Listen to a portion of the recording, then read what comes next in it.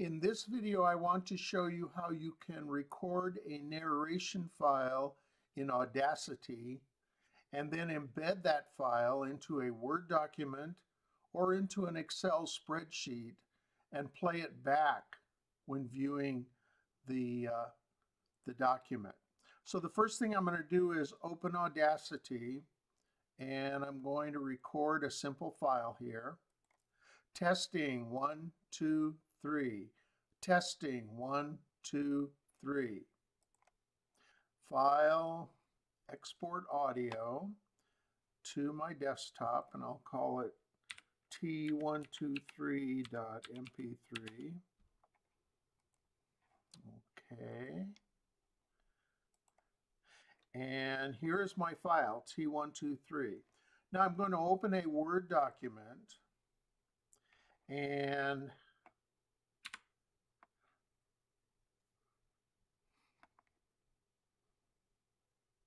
I had a previous testing file in there.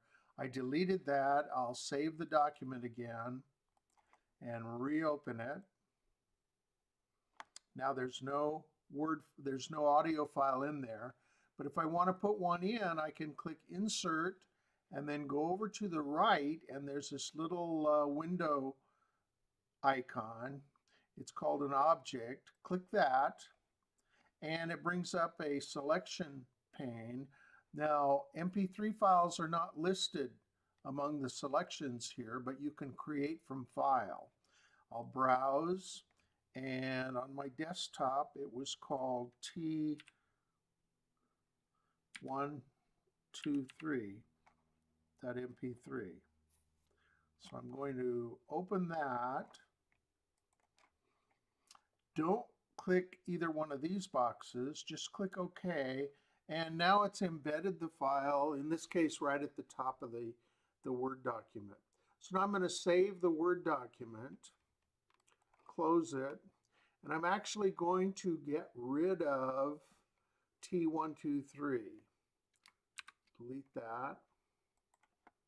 And now if I open the Word document to show you that it's actually embedded, if I right click on the T123, you see a package shell object command here.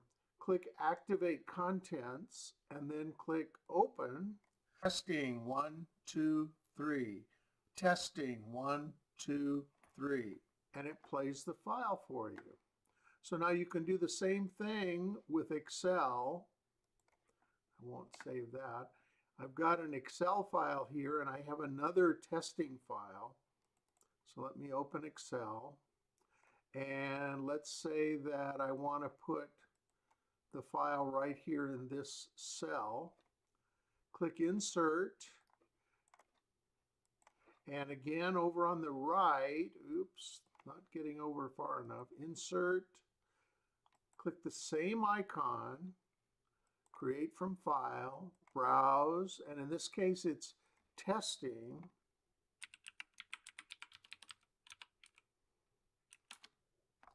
And click OK, and now you can see the file is embedded here. I'm going to save the Excel workbook, and I'm going to delete my testing MP3. And I'm going to reopen the workbook. There's my link. Right click on it. Package shell object. Activate contents. Open. Testing 1, 2, 3. Testing 1, 2, 3.